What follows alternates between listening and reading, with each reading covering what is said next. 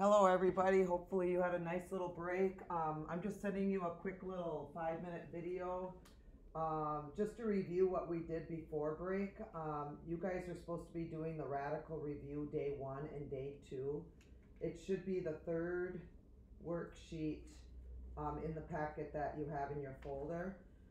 Basically all I'm going to do is I'm going to do 5 problems with you, so you only have 9 problems to do on your own today.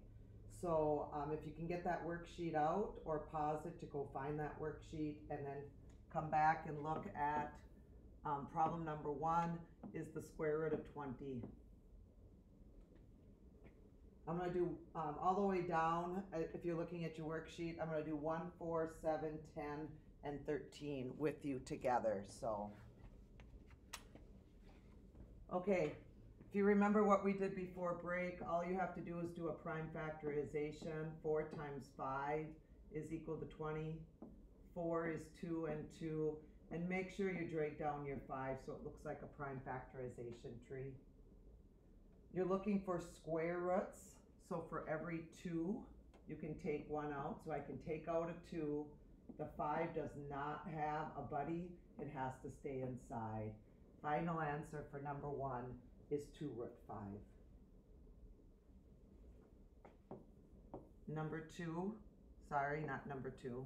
Number 4 is the cube root of 432. Okay, we have to factor 432.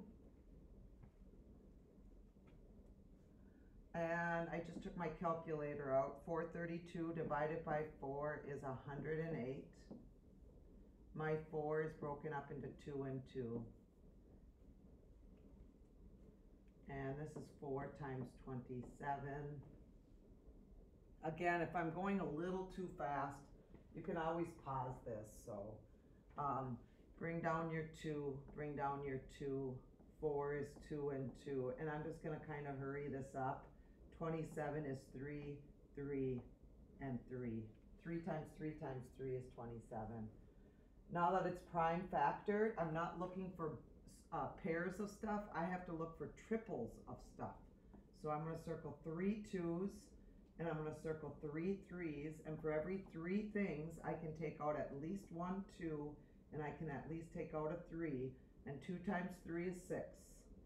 And notice that this little guy doesn't have enough. He has to stay inside the cube root. So the only thing that has to stay inside the cube root is a 2. So that's the answer for number 4. Number 7, the square root of 1/5. If you remember me telling you before break, if you ever see a fraction that's a root, you always break it up into 2. So that's the square root of 1 over the square root of 5. Break it up into 2 separate ones. You cannot leave a radical in the denominator, so I have to multiply the top and the bottom by the square root of 5. For every 2 you have underneath, I can take 1 out, and the square root of 1 times the square root of 5 is the square root of 5. Final answer for number 7. 2 more, and then you can work on the rest of those 9 problems on your own today. The square root of 45, x to the 3rd, y to the 9th. Okay, on the second day, you learned how to do variables and numbers. So the first thing I'm going to do is kind of hurry this up. This is 5 times 3 times 3, because 5 times 9 is 45. I'm doing the square root. There's a little 2 right here, so I need to look for pairs of stuff. I can take out a 3. There are 3 x's, so I can take at least 1 x out. There are 9 y's. I'm just going to show you that there are 9 y's. Oh, 1 more. For every 2, I can take 1 out. I can take out 1, 2, 3, 4 of them. I can take out 4 y's. Everything that doesn't have a buddy has to stay inside. So the number 5 has to stay inside.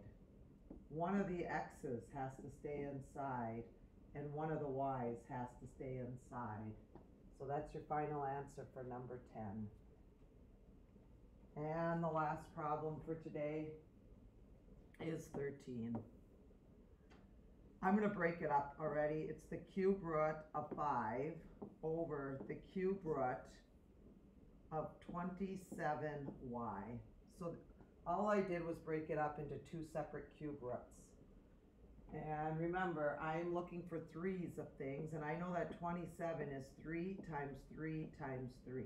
So I know I need to multiply the top and the bottom by the cube root of something. I just have to figure out what to multiply by. And I'm looking for threes of something. Well, notice that I have enough threes. I have 3 of them. Notice I only have one y. I need 2 more of them so that there'd be 3 of them. So all I have to do is multiply the top and the bottom by the cube root of y squared. By only multiplying by the cube root of y squared, I have 3 3's, and I now have 3 y's. Everybody see that at the bottom? I have exactly 3 of each of them because I multiplied by y squared. And for every 3, I can take out 1 3, and I can take out 1 y. Notice that I have no radical left in the denominator. And whatever I do to the bottom, I have to do to the top. So the left on the top is the cube root of 5 and y squared. All I did was put those two together on the top. Okay, I did 5 problems for you. Just to remember what we did before break. You have the rest of this worksheet to do today.